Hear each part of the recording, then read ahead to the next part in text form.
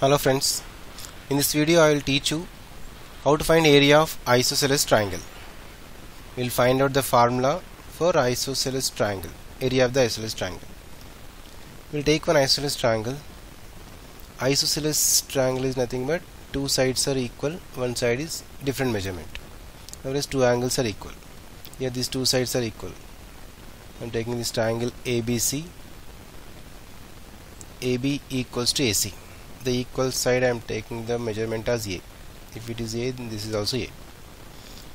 Taking the BC as B. So distance from B to C is I am taking small b. Now we need to find out the area of this. If I draw a line from vertex A to the perpendicular to the BC, which touch the midpoint of BC, because two angles are same, which touch the middle point of the BC, taking this is D. So D to C is B by 2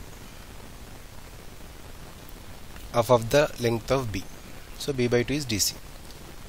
To find out area of isosceles triangle, generally we know area of triangle formula is half into base into height.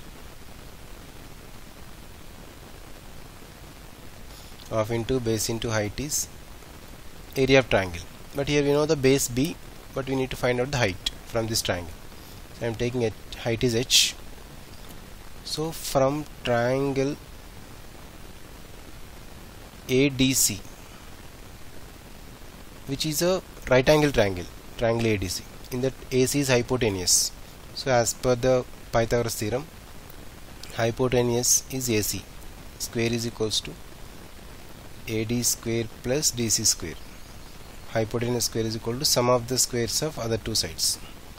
So AC is A square and distance from A to D is H square and DC is B by 2, half of the B.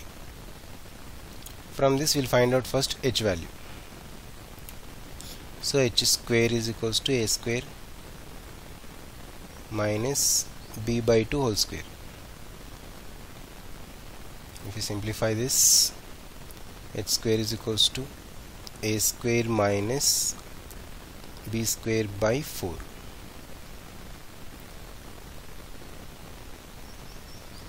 Let us take LCM and simplify some more. 4A square minus B square by 4 is the value of H square, but we need only H. So H is equals to apply square root on both sides. Square root of 4A square minus B square by 4.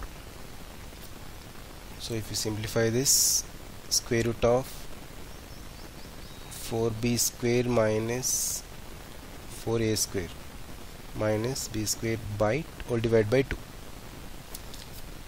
Now area of this, area of isosceles triangle is actually half into base into height. Now we'll apply the H value in this area. So half into base is BC here, that is BC, and height is AD. So 1 by 2 into BC is B, small b, and AD is H. H value will substitute in this formula. So 1 by 2 into B into H. Instead of H, I can write square root of 4A square minus B square by 2. So if you simplify, finally we will get B by 4 square root of 4A square minus B square. This is area of the isosceles triangle. Here A is the equal sides and B is which is different side. We should take A is the equal side and B which is different. So B by 4 under square root 4A square minus B square. You apply this formula to get the area of any isosceles triangle directly. This is the formula. So thanks for watching this video.